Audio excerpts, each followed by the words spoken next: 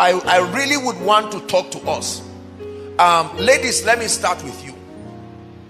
There are certain things, sisters, I love you and I'm speaking to you from the depth of my heart. If you listen to me, you will be safe. If you are stubborn and you don't listen, I guarantee you, you would have defined a path that will lead to tears. Are we together now? Say amen. Sisters here doesn't mean people who, maybe ladies who are not yet married, just anybody, really. There are certain things a lady must find in a man, otherwise don't marry him. Write it down. I've upgraded my curriculum on this. You will be interested to hear the things I'm going to tell you now. A thorough upgrade. Just 4 things. I've summarized every cry of every sister to 4 things. Whether you know it or not, just believe me. Any brother that does not come along these lines is dangerous. Sisters, what did I say he is? Shout it. I didn't say he's bad. I said he's dangerous. I don't care whether the brother is Joshua Selman. I don't care whether the brother has a Bible on top of his head. If these 4 things are not in place, your home will be a disaster and your children will be a disaster. Ready? Number 1. You have no business talking about relationship and marriage with any man who is not God-fearing. Don't be too fast. Allow me to properly define what I mean by God-fearing. Notice I didn't say born again, because that thing has been abused in the 21st century. A born-again brother is not one who came out for altar call and you witnessed him raising his hand. That's not born again. God-fearing. The primary reason why society is in decadence, listen to me, is because the men are not God-fearing. The fear of the Lord is not believing in God. There are 2 different things. Faith in God and the fear of God are 2 different things. I can have faith in God and not fear God. Are we together now? Yeah. There are many faith-filled Christians who are not God-fearing. And listen, look at this. I am a Christian. I am a child of God. My life is governed by a reference. Listen, the Bible is my reference. Are we together now? My decisions are made with respect to this reference. So when you tell me you are a husband, what reference are you leading your life and your family with? So many people come to church, but there is no reference upon which their lives, their ideologies and their decisions come from. So they just hilariously come up with concepts and ideas about parenting, and they have destroyed the lives of innocent women. There are many women in the last 2 weeks, the number of married women I've had to counsel, and the pain that the average married woman goes through in their home is unbearable. They laugh in the open, but they are dying in the secret. And the sad thing is that most of the men are born again. Some are even bishops, priests, sincere people, deacons. What does it mean to be God-fearing? To be God-fearing, number 1, means to have reverence, respect for God. Not just to believe in God, but to have reverence for God. Let's hurry up. Number 2, to be God-fearing means to submit to the ways of God, submit to the word of God as the final authority in all matters. Write this one down. To submit to the word of God as the final authority in all matters, not some matters. So you don't mix the word of God and culture. In our place, this is how we do it. No. In our village, this is how it is done. This diversity of concepts has largely destroyed many good men. turned them into beasts and animals, because there is no centralized scripture-based reference upon which their activities are carried out. Listen, let me tell you something. There is no man that is bad.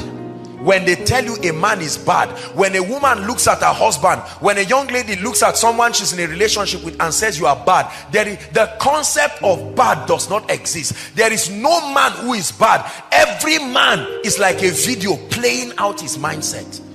It is the thinking, the ideology of a man that expresses him as bad. That is why an armed robber can carry the same body, and in 2 years the armed robber has become a pastor. The body did not change, something changed. The same hand that once held a gun and was brutal over people now holds a Bible and is saving sinners. There is nothing called a bad man. I've interacted with some people who are supposedly bad, some of them old enough to be my parents, and I've discovered that intrinsically every man is good. Their approach was wrong, and so their life became a script playing out. Some of you are looking at me now, brothers, as sincere as you are about to replay the same script if you don't change.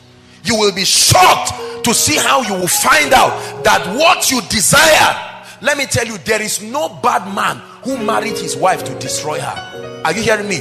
Nobody. I'm a man, I've been a man all my life. I'm not just being a man now. So you have to listen to me. I know exactly, men are not bad people, but there are concepts that have turned men into beasts. Are we together? A God-fearing person. The word of God. I always give this analogy when I'm counseling people. Listen, if wife, come, if, watch this, this is my wife and I want the television to be here. Everybody look up. This is a television now. I want the TV to be here, and my wife says, my husband, this TV has to be there. There is a conflict of ideas. Now, to be God-fearing means both of us must have the unashamedness, or at least I, to say, what does the word of God say about TV? Is the word of God says there should be no TV, what happens to my will? I fold my will to let the will of God prevail. There is no family that will suffer when the man can accept the will of God. The problem is usually the will of the man. And I look at her and say, what part of your dowry didn't I pay? You talk to me, I will slap you. Forget that I'm a man of God. I'm a man, it's just that I'm of God. You talk to me, I will slap you. Are we together? And you know, men were very arrogant people. We can be entering hellfire and claim that it's AC. And drag people in trouble until we get in there. And then we say, well, I did not exactly understand. The configuration of a man is such that we have a lot to protect. That's why submitting to the ways of God is very hard. That's why in most crusades, women are more. The men don't come. They would rather watch from the television and kneel down and receive the same miracle. But to come and be healed, they feel is an insult. I am a director of A and B and C. But tonight I pray that God will raise men who can submit. I love the song the worship team sang. Look, there is nothing as excellent as a man, especially a young man, who has submitted to the will of God in every matter. It doesn't matter how it stings my ego. Once the word of God contradicts my concept, I bend. I don't look for an explanation. No, sir. It is being God-fearing that will make you never to carry your hand and beat your wife. You are angry, but what did the Bible say about wives? It said, treat them as unto weaker vessels. So when you slap your wife and you are boiling, you are not just a stupid man, you are not submitting to the ways of God. When you love your wife just because she made a nice hair and say, hey, now you are talking, you are carnal. Number one, that is not even true love, because the Bible says husbands love their wives as Christ loved the church. So the thing is to study how Christ loved the church. He said, while we were yet sinners, undeserving, unqualified, in due season Christ loved us. So when a man has to punish his wife to earn his love by dressing well, I'm not against good dressing, I'm not against looking well, I'm not against all of these things, But if you force your wife to have to succumb to those things, the day she sees another woman who has those things much more than her, she becomes insecure, because she knows how unpredictable your love is.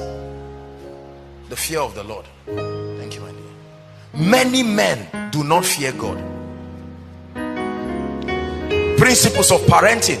Do you know that there are families and there are cultures, for instance, that teach that a man can beat his wife at least once or twice, so that when he beats her, she will know that this is not a stupid, is not a sissy. I mean, it's a show of masculinity. I senior you in age, in strength, in whatever it is, in salary, and you joke with me, I beat you once, then I ask you for forgiveness.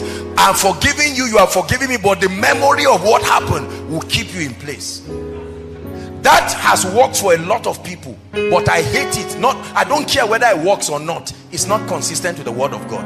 The word of God is not about what works or not. It's about what God says. If I apply the word of God and it does not work, I will still remain there. Not because of the result it produces, but because that's what came out of the mouth of God. That's what it means to be an ardent follower of the word. Sisters, are you listening? Unfortunately, now we live in a generation where, and please don't find this insulting, many of our sisters, some of you are here looking at me now, you are so gullible. Just anybody just comes wherever he has small money, small whatever, you are praying in tongues, yet you are not allowing what you are praying to inform the decisions. I am shocked when some ladies bring some brothers to me and say, I like him. I want to say, where did you keep your brain? I taught you so many things. Look at the kind of person you are dragging. Completely antichrist in his approach. Why do you love him? He loves me. Is he a Christian? He's a nice, he comes around. Listen, let me tell you something.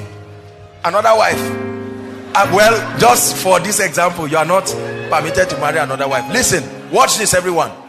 Do you know the only thing you cannot change in your life is God and your wife and children? You are supposed to change your clothes after some time. You are permitted. As lovely as this cloth I'm wearing is, after a few months it will fade and I'll throw it away and sew another one. So it's amazing how you can love something now and hate it, but the Bible says you are staying with that woman. So there's no, you can't change her like a cloth, meaning you must find out from God what he must put in you and her to make her remain fresh. If you change clothes, change phone, change car, and yet the Bible says you cannot change your wife, you must find out, Lord, and the woman is growing old, so it means you must do something to me that is beyond the physical to keep me faithful. I told you tonight my heart is indicting a good matter. We are just warming the plane. We must reach that altitude this night in the name of Jesus Christ. Yes. God-fearing. Sisters, I want you to bond this revelation. The first thing to look at in a man is not the car he brought. Hello? Say hi. Hello? Because some of you, if we don't press you like this, you know, I've discovered in church that many people don't listen. As you are talking like this, they are looking at you. They are even writing, but their hearts are already made up. No, sir. I'm saving you trouble. You will thank me for it. Not everything that glitters is gold. And don't let anyone pressure you, whether parents or friend, and say, after all, what is there? He can take care of us. What is your idea of care? Buy you things? Are we together? A God-fearing man. A man, he doesn't have to be a pastor. God-fearing has nothing to do with a pastor. God-fearing has nothing to do with praying 8 hours. A man can pray 8 hours and not be God-fearing. I told you there is a difference between believing God and having a reverence for God. Are you hearing what I'm saying now? The fear of God. Submitting to the authority of the word. Submitting to the authority of the word. So you may be Igbo, you may be Hausa, you may be Yoruba, you may be Kaduna State, whatever, Northern, you may be from another nation of the world. It does not matter. The issue of this is how we do it in our place. This is how it is in our place. Our fathers used to, this used to happen. No, no, no. People do those kinds of nonsense things. Do you know how this refusal to conform to the word of God has brought trouble between people? It's the reason why many marriages are not working. Parenting. So the man has his idea on how to raise children. He got it from his friends. He got it from bad people. Are we together now? Do you know the average young child was not really trained by his parents? He just lived with them.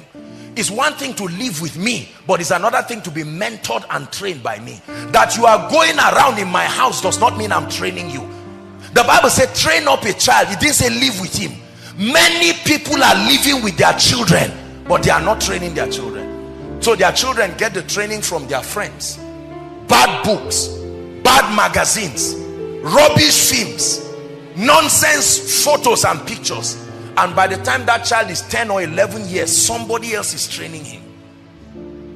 How does a train move? They are connected. The train will not move against where the head of the train is moving. So train a child means set the pace. Don't tell them to do it. Lead them in doing it. You don't ask a child to buy you cigarette and then as he drops he say, if I catch you with cigarette, I will kill you by myself. I've told you, smoking is very bad. Forget that I'm doing it. You are not training the child. Is God speaking to us? What I'm saying is a very serious thing. God-fearing. Number two, ladies, the second thing that you must, in this order, it has to be in this order. The second thing is that that man must submit to an earthly authority. I'm giving you redefined 21st century world compliant. He must be able to submit to an earthly authority for mentorship, for building, for correction. There are many families in trouble today because there is no authority figure over the life of the husband. There's no man that can call him and say, no, what you are doing is wrong. He can beat the wife and almost kill her. He's the God of himself. Never marry a man who does not have a pastor, a mentor, a spiritual authority, an elderly person. There must be a personality that he has covenanted to listen to the person. Say amen. Very powerful revelation I give you. There are many ladies who say, you're in a relationship, I think you should see apostle. Say, I see apostle for what? What should I see him for? That's how after he slaps you and you say, let's go and see apostle, you say, for what? Listen, no matter how wrong a man and a woman is, if there is someone for them to listen, you are still safe. You are still safe. I've had the privilege of talking with a lot of couples. I remember one couple, they fought in Kaduna. It was a brutal fight. Police had to come. Police for husband and wife. And they are Christians. The woman just she could not take it that day, and she decided that, look, I will try my best. Whatever I will have to attempt this man today. True story. And two of them, after the dust settled, the police people told them, look, you are married people, don't make a fool out of yourself. Go and you can, know how to fix things up. Two of them agreed that they were going to report themselves to me. So they reported themselves and then they came for counseling. Do you know, at the end of that counseling, simply because they were people who understood submission, at the end of it, the man was hugging his wife as if he never slapped her. Nice people. And as far as I know, things are working. It was a very minor issue and all of that. Sisters, please hear me in the name of Jesus. The 21st century has changed things. Some of us, this is the dilemma that our fathers came in. They had been beating our mothers for many years. There are some of us, if there was an authority figure, the divorce would not have happened. There was no one. The man decides he's the God of the family. The day he decides to descend upon the family with wrath, everybody's in trouble. Sisters, the man must be able to show you clearly what authority figure is in his life. Do you know why? Let me tell you this. Emeka, come. Sweetheart, come. Assuming, stand here. Assuming this lady, Emeka comes to ask this lady out and says he wants to marry her. Do you know, if she tells him and says, okay, whatever it is, this is an authority figure in my life and I would like you to see him, do you know why the man will run away? Because he doesn't plan to be faithful, and he doesn't want anything that will tie him too much. He wants an opportunity to still be doing runs at the side. Hello, are we together? So he's hoping that by alienating himself, there are many brothers who claim to love you people. They come and drop you for koinonia and go away, and after the grace they now come and pick you. That's dangerous. Naomi told Ruth, he said, Ruth told Naomi, he says, my God will be your God, your people will be my people. Are we together? Because if I know this guy with this lady, tomorrow if I see her smiling at somebody, I have the right to ask a question and say, I hope that guy is your brother.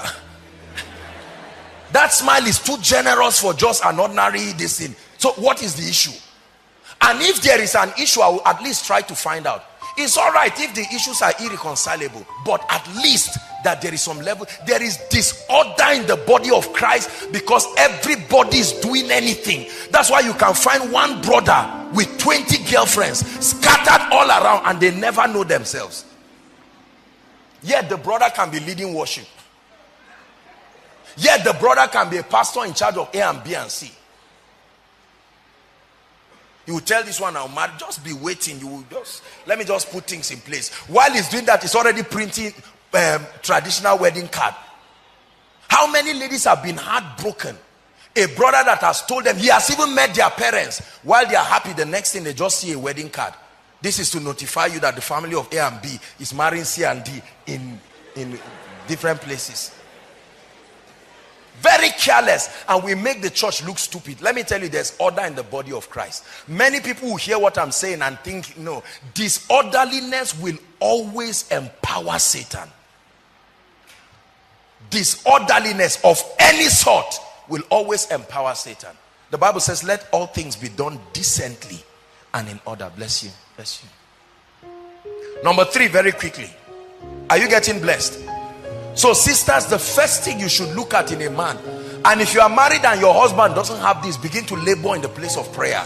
Labor generously in the place of prayer. Lord, turn the heart of this man. He must be God-fearing. I've married, the deed has been done, but Lord, you can still step in. You are the God of the second chance. Step in.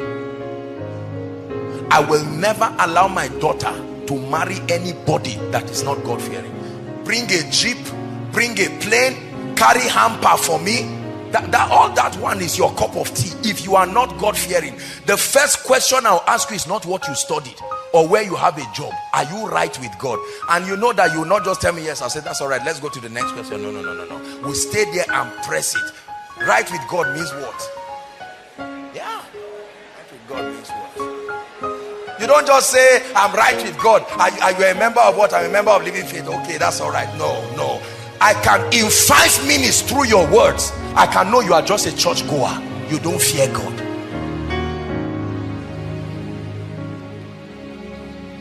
Yeah.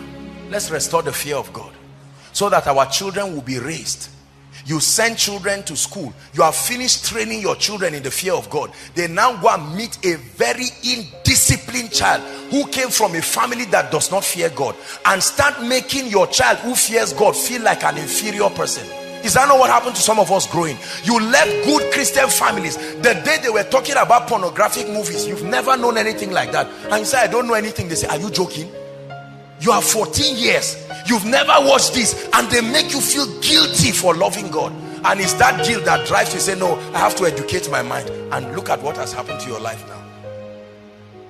You are God alone from before time began. You are on your throne. You are God alone.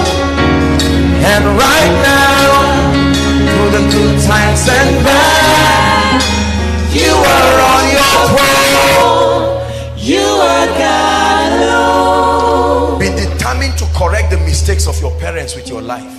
You have insulted your father, you have insulted your mother. It's now your chance. Oh, apostle, I want to marry this year. Congratulations, but you listen carefully. Do you know some people, if not for this teaching, you are about to make a blunder this Valentine, because they always come around this time, wolves in sheep's clothing. They stroll around and they come and look for good church ladies, well-cultured Christian girls who they can play with their mind because of the innocence of the word. There are many ladies, if he's not a church girl, her eye has opened. When the guy does nonsense, she will jack him and say, we'll die here. I'm not a stupid person. I will show you that although I'm a lady. But a nice, well-cultured church girl has been trained to respect men, has been trained to behave well. Many bad boys like church girls because they avoid trouble. The pastor has done the work, so I can easily manipulate them into nonsense. And the guy will use the scripture and say, don't shout at me. Remember what apostle said. He says it's true. Apostle said we should be nice. They always look for these periods and come and destroy the life of ladies. It pains me when I see very nice ladies and their entire life has been crushed and crumbled by very bad boys, because they are sincere, they are innocent. And you know why? We pastors don't teach it, because we think it's not necessary. So we allow people to make all their mistakes and destroy their lives and destinies. I get text messages literally every day. One trouble after another in a family.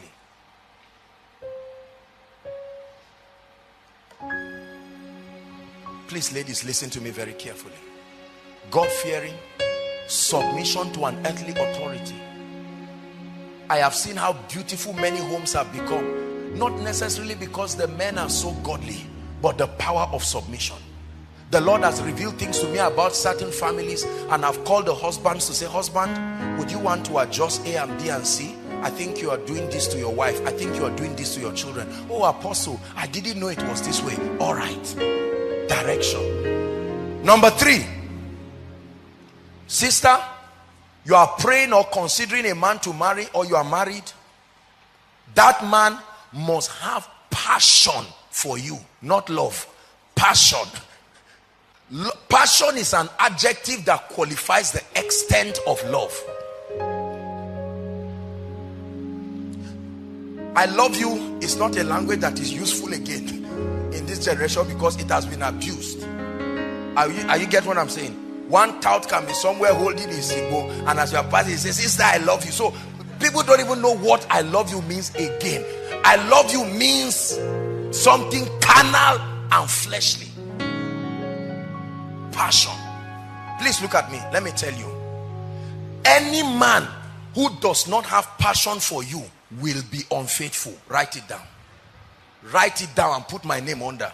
Don't post anything and put my name, but write it down for your consumption. Any man with no passion for his wife, I give you an ironclad guarantee he will be unfaithful. It's not if, it's when. Do you know, let me tell you a shocking truth. Do you know that over 75 to 80% of men, even in Christian families, married men, within the first 5 years of their marriage have been unfaithful to their wives? Statistically confirmed. I told you it's not because they are bad. Passion.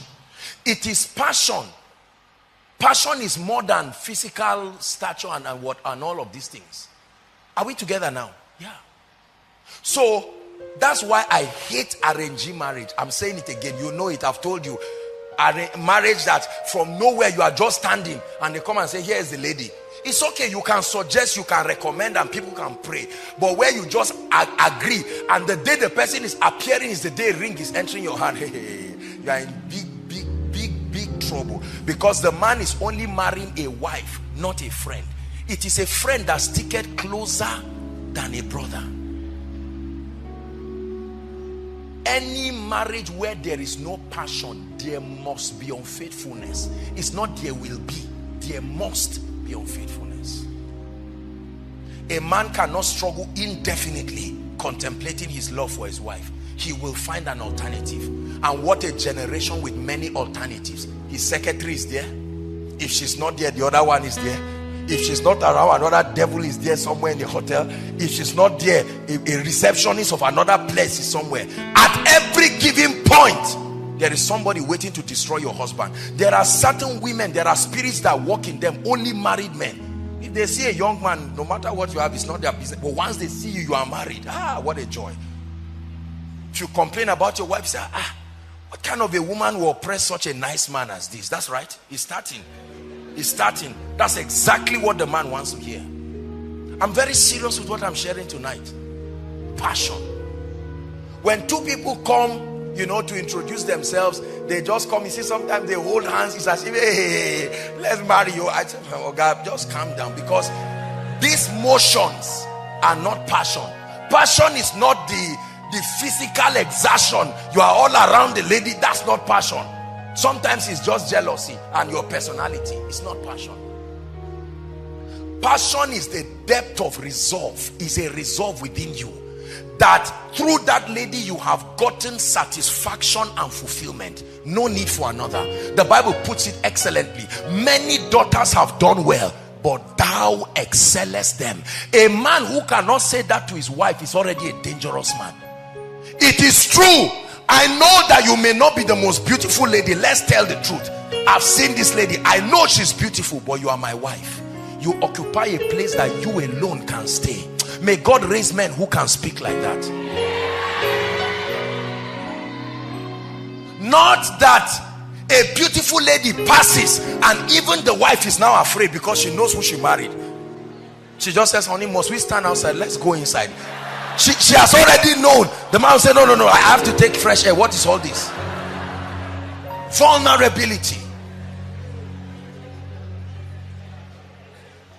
See, let me tell you something. Let me tell you a big secret. There are 4 sets of people. If you are marrying, you have to listen to this thing 2 times. 1, if you are marrying a man of God, we are exposed to people every day. People means options.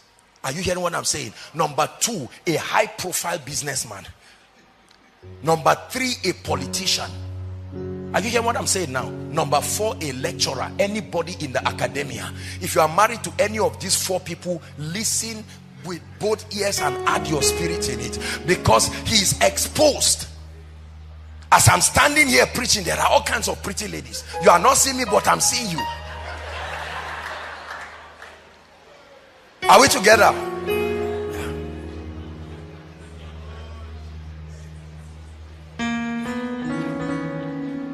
Say amen.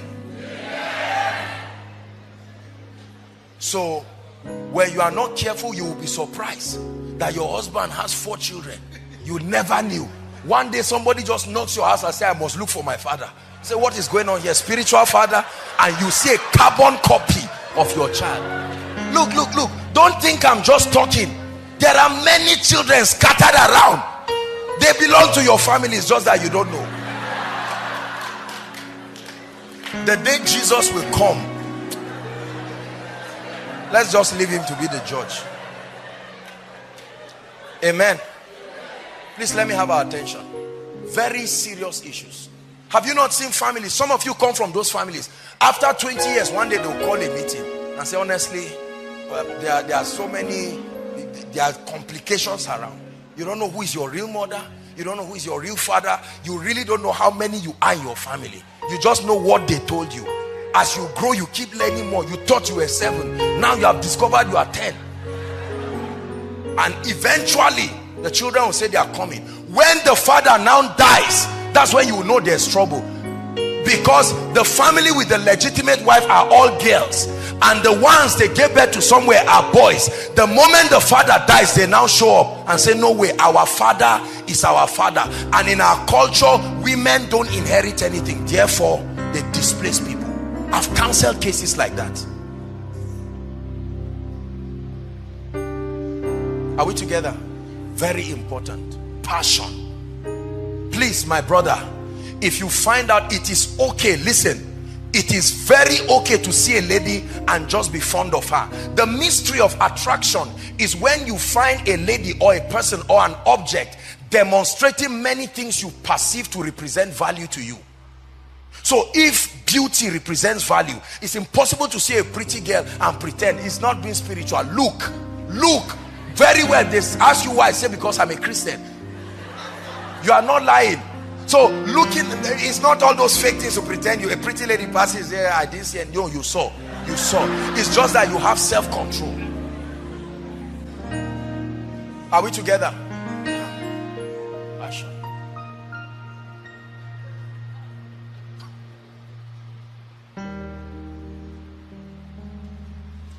You must have passion. You must have passion. Many people don't have passion. The lifespan of their passion is a few weeks after marriage.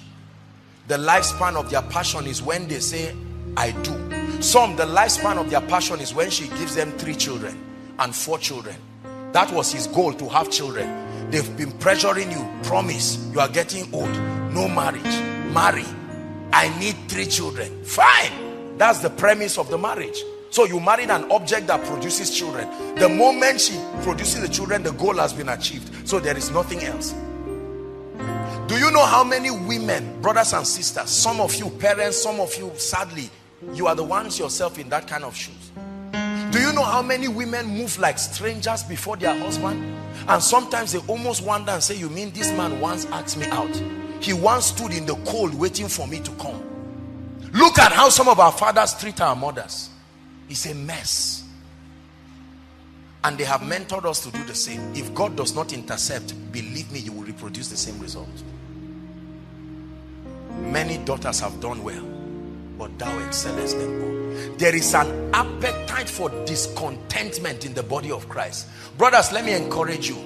Please be careful. And sisters too. I've not come to brothers yet. I'm talking about sisters. But it's a quality for brothers. Passion. Whenever you see that you are attracted to a lady, it's not enough reason to go and ask them out. That's lack of self-control. Are we together? It is okay that I look at this lady and I'm attracted to her. It's okay. But self-control. That's what they say, in a multitude of many counsel, there is safety. Some, the moment you see a lady and she's fine, there and then, even if it's during a prayer session, in the heat of prayer, say, please, can you see me after prayer?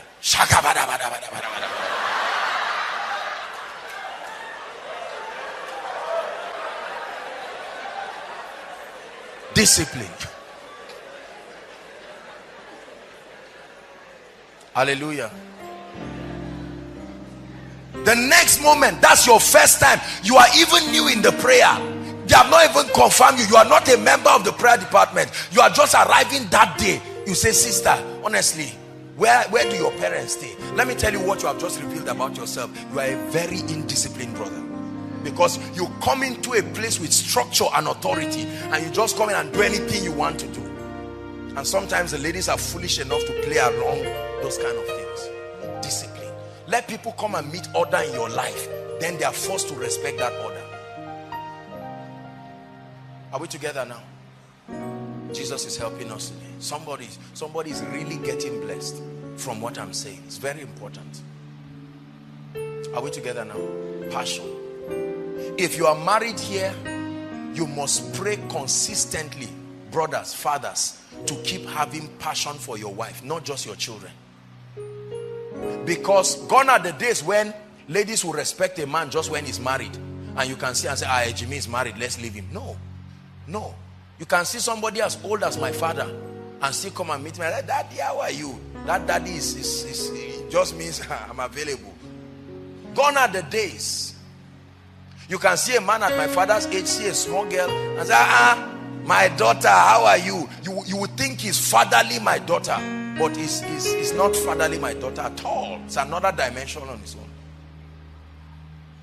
So that you are married. You know, sometimes many men deceive themselves. They just think the moment you are married, it just means people will leave you alone just because you are married. No. Our society, it should be like that. But our society has become so depraved that a ring is just a jewelry. A ring is just a jewelry for entertainment. Are you hearing what I'm saying now? It's something that symbolizes a covenant relationship. It's entertainment. So when you wear a ring and say if they see a ring, they'll mind themselves. It's a joke. It's a big joke. Wear two. It won't change anything. Thank you, my dear. Love and passion. Love and passion. And then the last key, ladies, I will dwell a bit here today. Never marry a man who is irresponsible. That's the last point. There must be a demonstration of responsibility. Responsibility. Responsibility. Many brothers are irresponsible. Christian brothers inclusive. Irresponsible. Tongue-talking Christian brothers. What does it mean to be responsible? To be responsible means, it means to be aware of the cost dimension of life. Taking cognizance of the cost dimension of life. I don't mean money. That anything to be done must be done by someone. The Bible says every house is built by some man, but God is the builder of all. An irresponsible person says, they have not done it. A responsible person says, can we do it? Are you seeing that now? Let me tell you something. Please look up. There is a tragedy that has happened in Nigeria, especially to Nigerian young men. Please listen. If you can hear what I'm saying, it will save you. Many gentlemen around the world have been victims of this, and some of them seated here looking at me. I want you to listen very carefully. Do you know many young men have been over pampered, and that's why they are irresponsible today? Over pampering does not mean they came from a rich family. A poor family can still over pamper a man. Let me tell you how they over pampered them. A young man is 18 years. The moment he's washing his clothes, you say, is there not house help? Wash for him, because we have washing machine in our house. A young man who is supposed to start learning to be responsible, are we together now? He goes out, and by 4 o'clock you are ringing his phone. Return home. Return home. It looks like you are trying to be disciplinary. There is an age range where he needs to be home, but there is an age range where that guy is submissive. Maybe he's in church as a choir director, and you are now calling a matured boy of 19 years old. It's 5 o'clock. Where are you? Come home. So the guy is now 25 and he stays home. He married with his wife and stays home, just like mommy said, obedient child. Nobody goes out to get food again because he has been trained. Come home. In America, from 12 years old in America, you see children looking for something to do. Post office. There's no chair for us. They always expect to be recipients, not contributors. It's not your fault. That's why I'm helping you tonight. Many brothers are like that. They are born again. They love God, but anything that discomforts them a little, they don't want it. It's irresponsibility that produces laziness. Laziness. Get up and do something. You have a meeting for 5 o'clock. It's raining heavily. I say, Kai, 4:45, please. Benga, I can't make it for the meeting. Kai, I'm tired. This rain, the cold is too much. That's a lazy man who will not feed his family. You see that? He will not feed his family because he will say there's crisis in Nigeria. They can kill people if they go outside, and he will leave his family members to die. The Bible says a lazy man will not sow because of the cold, and he will also not reap. I am a fanatic of responsibility. Responsibility. You cannot be around me and not be a responsible person. Waiting for things to be done for you. No, sir. You must learn to be an initiator, not just a recipient. There are many men today, the salary comes from their wives. Correct? It's okay if there is a situation that happened in the course of the marriage and the woman has to be supporting. You see somebody from 1996, no job. It's the wife that works, pays the children's school fees, and the man is alive. 2 hands, 2 legs. He gets up in the morning, sits at the veranda of the house. They are playing draft together with other colleagues, irresponsible men who come. They form a team and they just play. Where's your wife?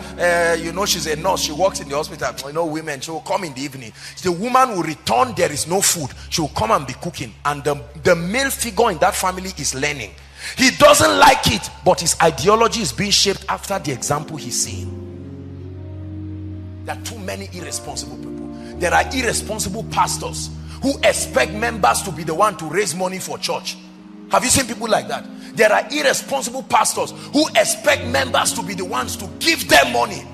Am I not your pastor? Buy a car for me, build a house for me, marry for me. That's an irresponsible man of God. He's a man of God, but an irresponsible one.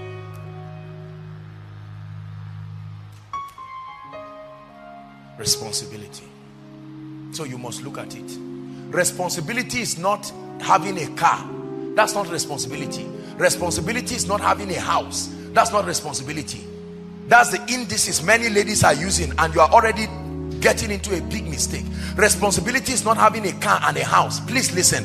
I can have a car and a house by the privilege of access. It doesn't mean I'm responsible. So stop using a car and a house to prove that a man is responsible. Eventually it's an index that will show responsibility, but responsibility is from the heart. The willingness to grow, to press, the willingness to fulfill the cost dimension of life. Don't say there are two brothers, one has a car, the other one is walking on his foot, and so let me just go with what I'm seeing now. The moment the car spoils, that's the last car he will ever buy in his life, because he never bought the first one in the first place. Many ladies don't know how to trust God for good brothers.